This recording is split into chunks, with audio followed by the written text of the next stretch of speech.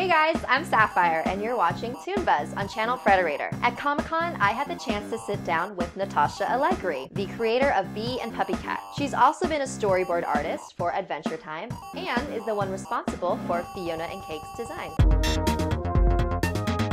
Tell us some of the things that you are working on right now.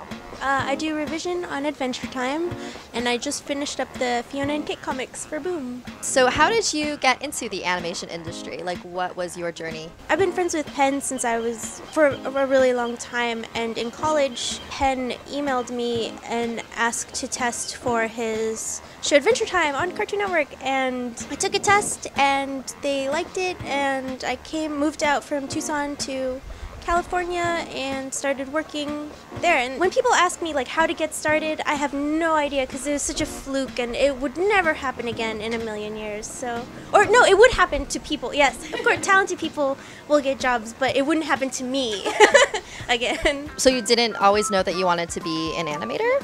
I knew I wanted to do comics, but I didn't know. Actually, when I was younger, I would look at cartoons and be like, no, because it's so much work. No way. And I was like, comics, that's less work, but it's not. It's just as much work. It's just different. So you've worked on a show that is on TV and also on the internet. So what would you say are the major differences between working for those different mediums?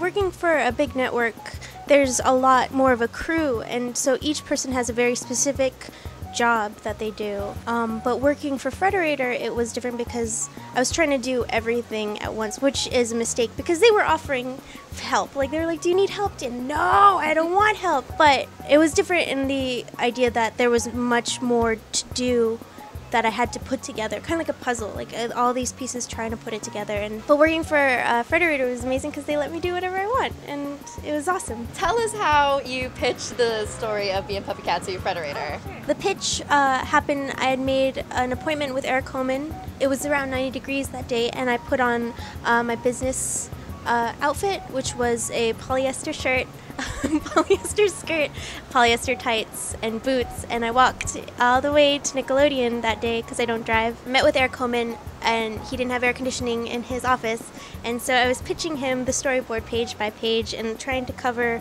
my sweaty face with my hair. And then just like one bead of sweat rolled down my face and just slow motion just came down onto the storyboard page that both me and Eric Coleman were staring at. So I quickly moved through and just like ran through the whole storyboard. And at the end of it, Eric Coleman really sweetly looks up at my face and says, "Oh, that was something. It was nice." But no, and I went home, 90-degree heat, polyester suit, sweating, crying. I went back to my apartment, still sweating, still crying, and then sometime in the middle of the night, Eric Coleman called me back and said, "Oh, we changed our mind. A lady in New York really likes it, and we'd like to make it a short." And that's how the short was made. What was the inspiration for the style of Bee and PuppyCat? Sailor Moon in the idea like magical girls, awesome stuff like that. But the look is a lot of early 90s anime and a lot of Superbook, which is an anime that is based on time travel through the Bible. These two kids, they lose their dog through the computer. I'm pretty sure it's the computer, and they're trying to get their dog back because he's lost somewhere in the Bible. So with the help of their robot friend, they transport themselves into the Bible and are like chasing Jesus, asking Jesus where their dog is, just going through like wise men, like where's our dog? And it's fantastic. And you can find episodes on YouTube if you Google Superbook. Oh, I will. Oh, good.